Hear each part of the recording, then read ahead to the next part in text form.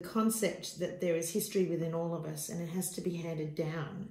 Now, as a singer-songwriter, I thought that maybe the thing that I was going to do was to create a legacy in songs and storytelling, and in some way be able to document my life and my surroundings. But actually, the thing that I've been doing recently, which is so emotional and so romantic, is that I invite people to purchase my quilts, and then I put all of their families, short stories about who they are, when they were born, and just a tiny little one sentence or two about their personalities.